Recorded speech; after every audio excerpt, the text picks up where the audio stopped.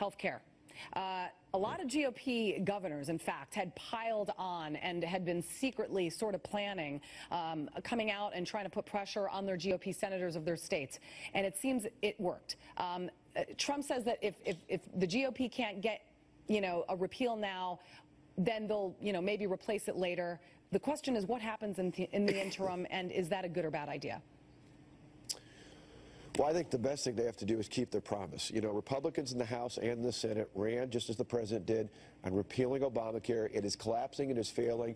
One of the things I wish they'd talk more about is the fact that their own agency, the Congressional Budget Office, says that 28 million Americans will lose their health care coverage if nothing happens, if Obamacare continues out there. We don't hear that typically from many of the other media sources out there.